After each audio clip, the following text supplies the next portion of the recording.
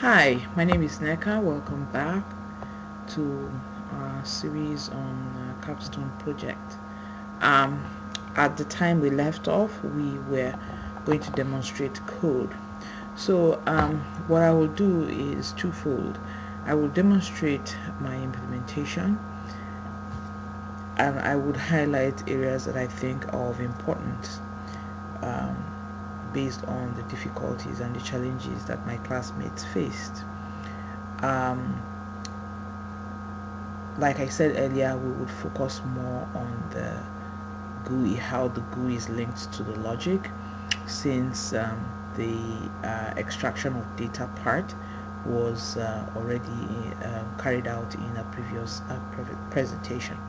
And so if you were to click on activate city from menu, I will pick Singapore to Rome because I know there is a lot of data, just like in real life. There are a lot of cities, a lot of airports, a lot of airlines, but again, depending on your selection, the information you have might be limited. And city 2 is Rome, and so we've done city from city 2, and now we are at the customization screen where we're going to customize our selection. So radio buttons have a default value, so it defaults to the first item. We're going to select all airlines, and we'll leave all the other selections the same. We have the option, like we explained in the previous presentation, to select all flights, earliest, cheapest, or quickest flight. We'll be selecting all flights. And when we do that, we would have our report. Now, just like in any real life application, the objective of the report is to provide as much information as is possible. Because the report screen is quite different from the input screen, what I've tried to do in my report is to provide as much information as I can on the selections made by the user. This would enable the user make a decision: do we keep this report, do we go back and make other selections? So if we look at the heading here, of course it says my name, this states the time the report was generated. This is not instant time. The time is the time where the server is located. Okay, so if we were to look at the first row, this tells you the button that was pressed, or flight. If we were to select cheapest flight, the cheapest flight button will be displayed here. And then we have information on the airline. We selected all airlines. You could easily have selected any other airline listed: United, Singapore, Lufthansa, and so on. We selected daytime flights. We selected a departure city and a destination city. Now, like I said, to all intents and purposes, the table we have is similar to the one in a previous project. However, because of the requirements of this project, I added extra information in the flight time column. If you look closely, you'll see D, and then if we scroll down further, we have an explanation of the information on the table. And so we have here, D stands for daytime flight, while N stands for nighttime flight. This makes a lot of sense because if we look at the information we have here, we are saying that the number of records searched is 17. So we have 17 flights from Singapore to Rome, of which 8 fit the criteria we're interested in, which is daytime flights. And so if we were to go back and make another selection and select overnight flights, then we would have the number of records we would display would be 17 less 8. In fact, to demonstrate that, we could go back and run the application again and select the same cities and leave everything the same except change from same day arrival to overnight flights. And then we would see here 9, because obviously 17 minus 8 gives us 9. And these are all nighttime flights. This shows the flight time, the departure time, and the arrival time. Now, I would like to draw your attention to these because this is the basis on which the other buttons were created. We have an option for nighttime or daytime, and so we filter out the daytime and the nighttime flights and make a selection based on the radio button that is checked.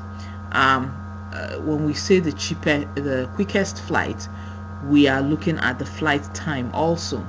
And so in our code, at least what I've done is, because all the flights, some of the flights all have the same time, like this is 3 hours and this is 3 hours, we'll simply select the first one. We also have earliest flight, and so we would use this column to order the flights and then make a selection. Our selection, of course, will obviously be the first one.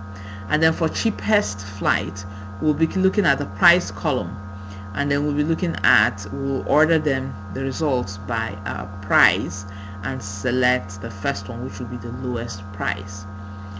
So that's all I think that can be said about the updates to the reports compared to the previous report, the previous project. So in fact, as a test scenario, if we were to pick the cheapest flight with nighttime flight, we would hope that it will be United Airlines. And so if we were to go back and test that, United Airlines, so we go city Singapore to Rome, or flights, we want the cheapest flight, night flight we selected, and we want the cheapest flight, and see we have United Airlines, and that's $12.90. So that's that as far as that is concerned. So we now see how our application works and how the reports are generated. So what is now left is to demonstrate how the application is written. Now, just like our previous application that generated reports, we did have the same database. The data was in two tables. We had the S flight and they had the SP fly, and then we picked a couple of columns. Now, one departure from the earlier project is that we we also selected the period field, which tells us whether it's nighttime or daytime. Actually, looking at the table, it provides enough information for us to understand the contents of the table. So if you were to double click on SPFLI like I did, it would load the fields or the columns in the SP flight table. And so if we look at it, we see the carrier ID, connection ID, city from city to. Something else we could do is we could try and see if we can pull up information on the airlines. So what I've done is, if we were to look at the data, we're looking at the data browser now. We're looking at airlines from all the way from American Airlines to United, and then if we were to execute, we'll have a table. Now, this is the database we are querying. This is the table of information we have, and so we could use this as a way of verifying that the tables we are generating are actually correct. And so here we have that from American Airlines, this is Air Canada, this is Air Canada also, and so we have a whole bunch of flights, and this is United Airlines, and then we have the cities, and we have the destination airport, which we really didn't capture, and the departure times. And yes, this gives us a value of 0 or 1, telling us that it's a day flight or it's a night flight. So this is pretty much raw data, which is not really very helpful if you're trying to help somebody book a flight, and which is why we have application to help filter out the information that is needed.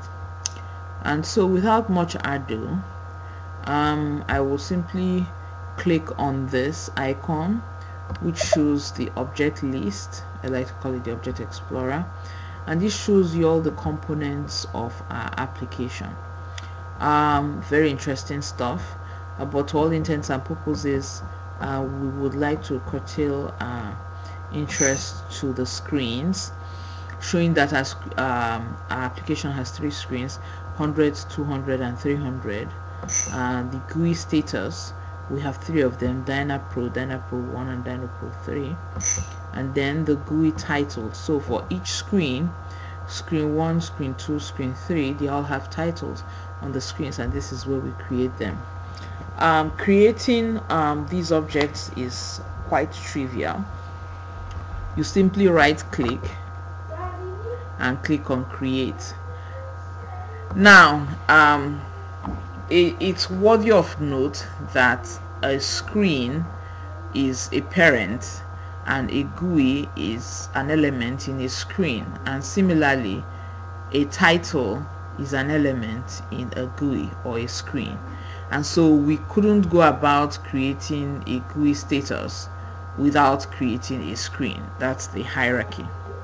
Although for some reason they should have been nested, but they aren't. But anyways, that is SAP for you.